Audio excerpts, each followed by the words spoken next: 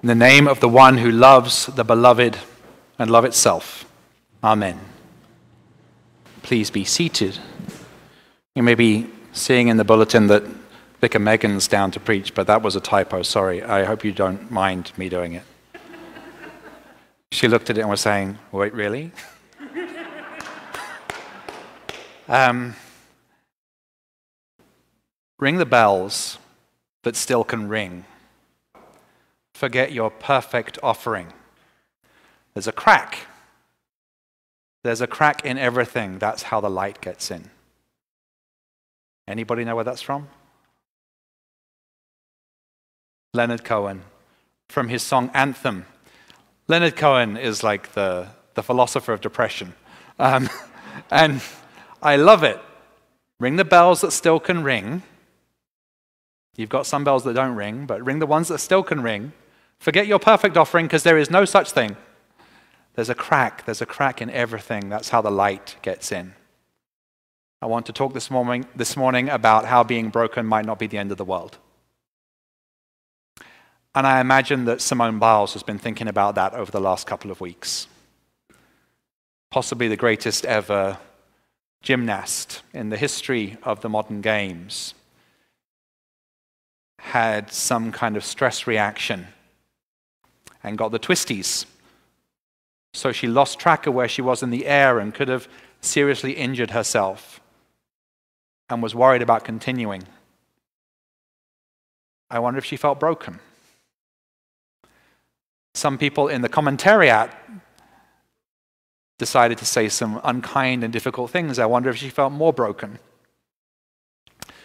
But she took herself aside, recognized that she was in no shape to compete, allowed her teammates to continue, and took some time to understand what was going on inside.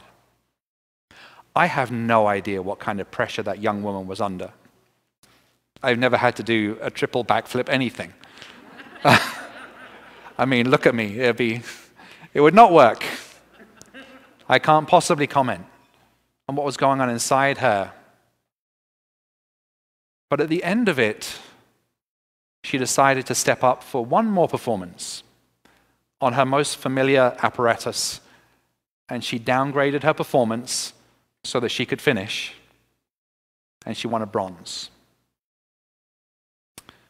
Her instance of brokenness and her way of helping herself to heal opened up for me some space to contemplate how I treat myself.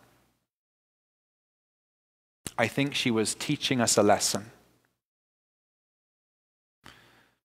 I'm going to go for my phone now because I can't get these names right without it. Gianmarco Tamberi from Italy is a high jumper who had a major injury before the 2016 Olympic Games. It was an ankle injury that could have ended his career as a high jumper. But he was able to rehab it, recuperate, and get back into high jumping. In 2018, Qatar's Mutaz Essa Barshim had the same ankle injury. Should have been career-ending. And his friend, Italy's Gianmarco Tamberi, encouraged him to rehab his ankle and get back into jumping. This last week, these two broken men who had found healing and supported each other in friendship got back out and jumped against each other. Did you hear what happened? They jumped perfect high jumps the entire time until the very last round when all three jumps were missed by both of them. That means they had an identical record. Like normally they'd miss a jump earlier on and it would mean that the judges could work out who got gold, who got silver, but they jumped a perfect round of jumps until the very last round, and then they missed all three. So they were in a perfect tie. If you saw on the television, the judge came up to them and said, now here are the rules, you have to go into a jump off. And Barshim said, can we have 2 golds? And the judge started to explain, well, yes, that's in the rules. You can do that if you, and he didn't even finish his sentence. The 2 friends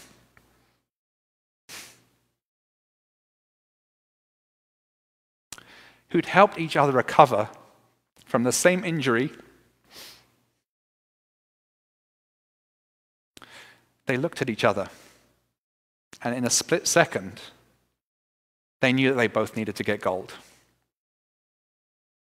So they agreed to share the podium, and both got a gold medal. Their brokenness felt like a lesson to me. They got to reimagine the rules of the games and say just beating each other wasn't the most important thing. Their brokenness itself was a lesson in grace. I hope you'll forgive me for also loving the English diver Tom Daley. And he got a gold finally in this Olympic Games, but I don't know if you know his backstory. He's a young man who came out as gay at the age of 21. He loved his father, and his father was his greatest supporter. His father then died just before the 2012 Olympic Games in London of brain cancer. So his father never saw him at the Olympic Games winning his bronze medals back then. That, I believe, was stressful for Tom Daley. He was broken. And he said that in his own personal practice, he's discovered 2 things that have really helped him: mindfulness and meditation, and knitting. Have you seen it? It's all over Instagram. He knits when he's actually in competition to help calm himself down. And he remembers his father, and he's sad that his father didn't see him win a gold medal. But again, I think his brokenness teaches me a lesson about how to find wholeness.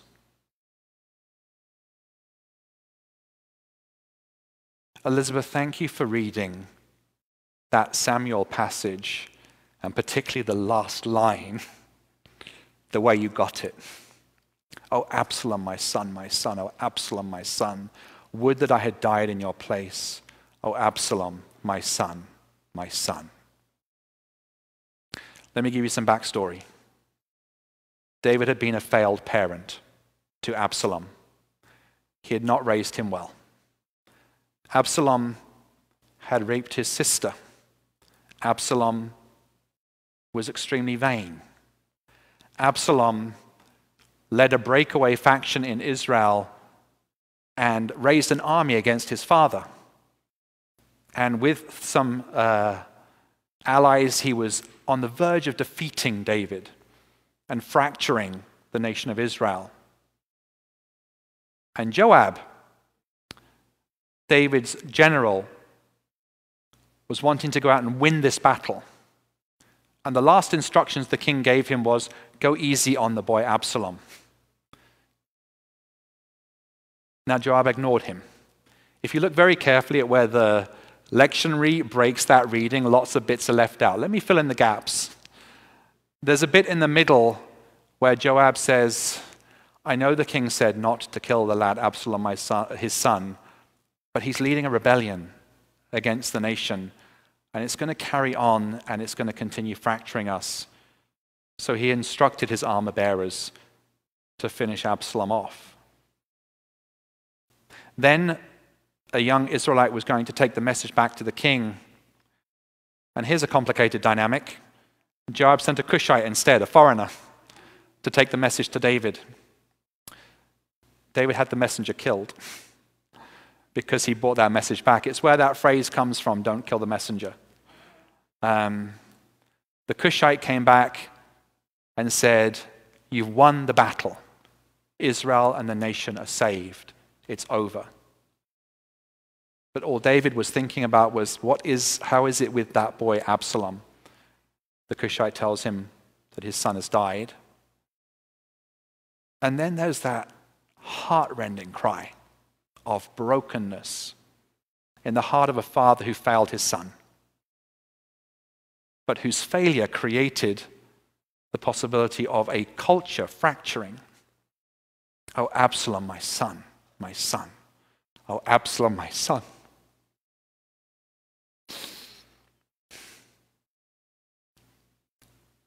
Would that I died in your place. It's my fault. Oh, Absalom, my son. He went up to the room above the gate of the city and sat there in grief for a long time.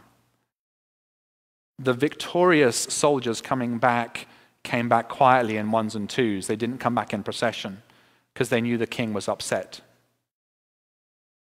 Joab had to go up and speak to David and say, David, this was difficult, was horrible, but it was ultimately the right thing to do. You have to stand up and be the king.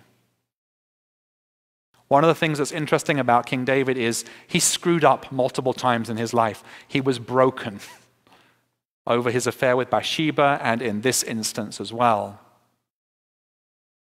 But he was able to recognize and in his brokenness repent and then become the leader that he needed to be again. Though I've just told you one of the most complicated stories in the Old Testament, it's all full of brokenness and grief. But in there, I wonder if there are opportunities for the grace of God to be present as well.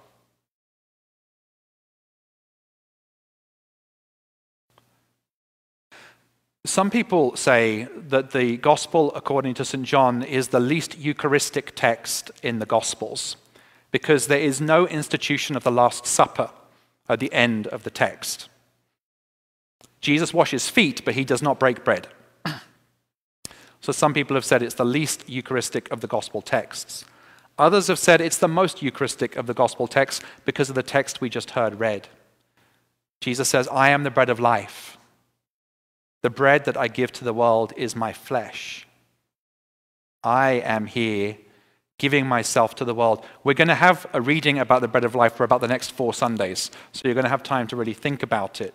Chapter 6 of John's Gospel is possibly the most beautiful piece of Eucharistic theology in the Gospels. He doesn't institute Holy Communion, but he does reflect on the bread of life and what that means. And when he says, the bread that I offer to the world is my body, he is foreshadowing his own brokenness. Dom Gregory Dix, who is a great thinker in Anglican history from the beginning of the 20th century, from Nashton Abbey in England, wrote The Shape of the Liturgy and identified what he thought of as the ancient structure of the Eucharist. Bread must be taken. Bread must be blessed. It must be broken so that it can then be offered. Now, other scholars since have said that that may not be the ancient pattern of the Eucharist, but I still like it, and it still feeds me, because I want to also say that it's not just talking about the bread, it's talking about you as the people who are the body of Christ in the world. We take the bread and we take our lives as gifts from God. We bless the bread. We pray for ourselves and for each other that we might be blessed by God's presence. And then we break the bread, or we find ourselves to be broken because life breaks us. And we think that's the end of the world, but it really isn't. It's an opportunity for God's grace to enter into the world through us. If we aren't open to being broken open, God's presence can't speak in that moment. Then we give the bread, or we offer what we've learned about the nature of grace because of our experience of brokenness to people around us. You know what? A broken person can't be arrogant. when they face somebody else's brokenness. A broken person is compassionate, is loving, because they know that they've screwed up. So why shouldn't they make space for other people's mistakes? Why can't they create a space in which those around them can heal because they've experienced grace and healing themselves? So, that's 5 stories. Sorry, that's a lot of sermon. Simone Biles, the high jumpers, Tom Daly, David and Absalom, his son, and the Eucharistic theology of John 6. But I want to end by saying, have you been broken?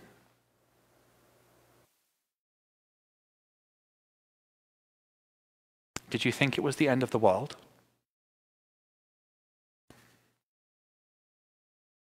Have you seen a friend or a loved one broken?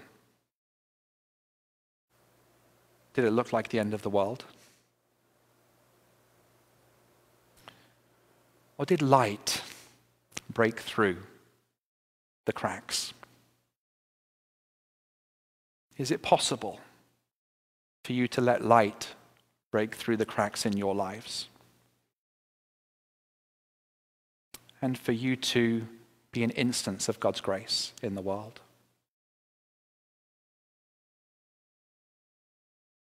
Amen.